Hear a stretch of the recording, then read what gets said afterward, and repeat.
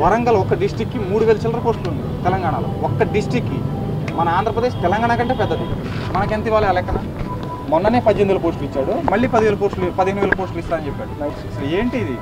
అసలు ఇంత ఘనంగా అది తెలంగాణ గురించి కూడా మాట్లాడాలి. అసలు చేసే పనికి జాబ్స్ ఏంటంటే బాబు వస్తే జాబ్ రావాలి అన్నారు. కనీసం ప్రతి ఒక్కళ్ళు ఇంట్లో పొలం అమ్ముకొని స్థలం అమ్ముకొని ఇంట్లో అమ్మా నాన్నలు కూలి పని చేసుకొని గొర్రెలు కాసుకొని ఆవులు కాసుకొని గేదెలు కాసుకొని వాళ్ళకు వచ్చిన 200, 300, 400 మొత్తం పోజేసి పిల్లలకి చదువుకుంటే ఏదైనా జాబ్ వస్తే మేము బాగుపడతామేమో అని చెప్పేసి వాళ్ళు డబ్బులు పంపిస్తుంటే, ఇక్కడ మన ఆంధ్రప్రదేశ్ కంపల్సరీగా మనకి తెలంగాణలోనే కానిస్టేబుల్ ఎస్ఐకి కనీసం 18,000 చిల్లర పోస్ట్ ఇచ్చారు.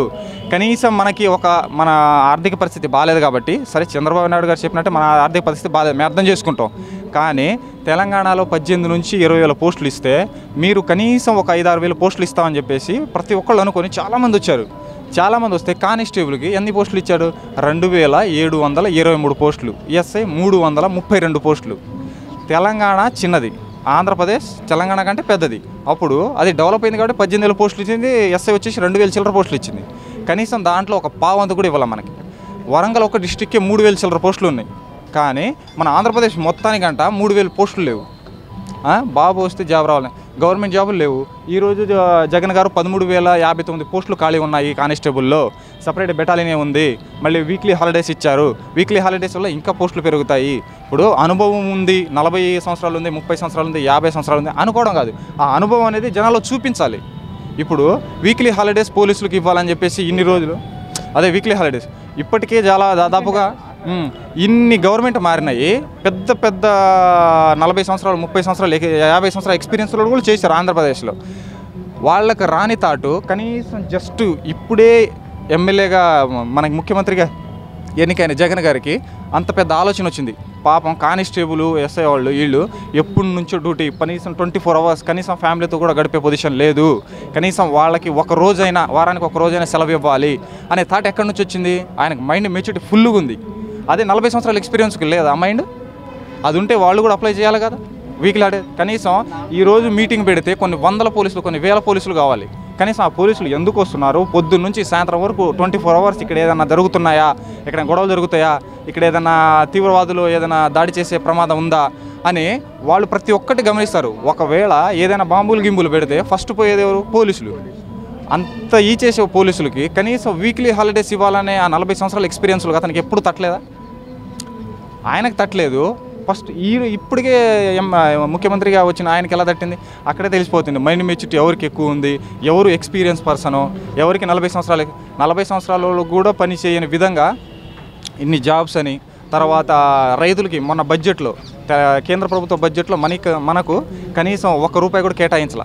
ఆంధ్రప్రదేశ్ ఈరోజు ప్రత్యేక హోదా ఇవ్వలేదు, మనం కనీసం ఇన్ని డబ్బులైనా వాటికి ఇచ్చేయాలని చెప్పేసి కేంద్ర ప్రభుత్వం ₹1 ఖర్చు పెట్టి, కనీసం ₹1 కూడా కేంద్ర బడ్జెట్లో లేకపోయినా ఈరోజు మన ఏపీ బడ్జెట్లో కనీసం వ్యవసాయం చేసే వాళ్ళకి, కూలీలకి, వాళ్ళకి వీళ్ళకి అని చెప్పేసి చాలా డబ్బులు ఈరోజు వరకు చంద్రబాబు నాయుడు కూడా మీటింగ్లు పెట్టాడు. ఏంటి ఇప్పుడు మనకి రైతులకు ఇంత కావాలి, ఇంత కావాలి, మాటల్లో చెప్పడం కన్నా చేతల్లో చూపించడం ఎక్కువ.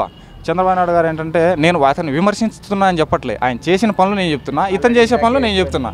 ఇప్పుడు పక్కా టీడీపీ, కానీ మొన్న మాత్రం కంపల్సరీగా చెప్తున్నా నేను, అతను ఉద్యోగులకు అని చెప్పేసి, రైతులకు అని చెప్పేసి, ఆడవాళ్ళకి అని చెప్పేసి అందరికీ లాస్ట్1 మంత్ ఉన్నదంగా డబ్బులు వేయటం తప్ప అంతకుముందు ఒక్కళ్ళు కూడా. ఈరోజు నువ్వు అన్ని పథకాలు ప్రవేశపెట్టావు కదా, అన్ని పథకాలు ప్రవేశపెడితే సినిమా హాల్లో ఎప్పుడు అది సినిమా వేసే ముందు అవి యాడ్ ఇస్తున్నారు. ఎందుకు ఇస్తున్నావు నువ్వు? 5 సంవత్సరాల్లో 2014లో స్టార్టింగ్లో ఒక పథకం ప్రవేశపెట్టావు. అప్పటి నుంచే సినిమాలో యాడ్లో ఇవ్వచ్చు కదా, పలాని పథకం ఉంది మీరందరూ అప్లై చేసుకోండి, దీనికి మీరు ఎలిజిబులా కాదో చూసుకోండి అని. కరెక్ట్గా నెల ఎలక్షన్ ఉందంగా ఎందుకు పెడతావు నువ్వు? ఇప్పుడు నువ్వు పథకాన్ని కరెక్ట్గా అమలు చేయాలనుకుంటే ప్రతి ఒక్క సినిమా హాల్లో నువ్వు ఏ రోజు అయితే పథకం ప్రవేశపెడతావు ఆ రోజు నుంచే సినిమా హాల్లో అది యాడ్ కింద రావాలి. లాస్ట్ నెల ఉందంగానే ఎందుకు ఇస్తున్నావు అంటే నేను ఇన్ని పనులు చేశాను, ఇన్ని పథకాలు ప్రవేశం చెప్పించుకొని ఓట్లు వేసుకోవడానికి. కానీ జనాలకు ఉపయోగపడాలి ఆ పథకాలంటే నువ్వు స్టార్టింగ్ ఏ రోజైతే పథకం ప్రవేశపెట్టావు ఆ రోజు నుంచే సినిమా హాల్లో యాడ్ ఇస్తావు. అది జనాలు పిచ్చోళ్ళు కాదు, కరెక్ట్గా ప్రతిదీ అర్థమవుతుంది. అసలు ఏంటి ఈ పథకాలు ప్రవేశపెట్టాడు మనకి ఎప్పుడో తెలుసు, మనం చదువుకున్నాం, గ్రూప్స్ కోచింగ్ తీసుకున్నాం. మరి ఇప్పుడు సినిమాలో దాన్ని యాడ్ కింద ఇవ్వడం ఏంటి? ఎందుకు అప్పటి నుంచి ఎందుకు ఇవ్వాలా అంటే ఎక్కువ మంది అప్లై చేసుకుంటే ఎక్కువ బడ్జెట్ కేటాయించాల్సి వస్తుంది ఆ పథకానికి. ఎంత తక్కువ మందికి తెలిస్తే ఆ బడ్జెట్ అంత తక్కువలో అయిపోద్ది అని చెప్పేసి అనుకున్నారు తప్ప జనాలకు ఉపయోగపడాలని చెప్పేసి ఏం కనబడాలమ్మా. ఈ వీడియో గనుక మీకు నచ్చినట్లయితే లైక్ చేయండి, షేర్ చేయండి. మరిన్ని వీడియోస్ కోసం మా ఛానల్ను సబ్స్క్రైబ్ చేయండి.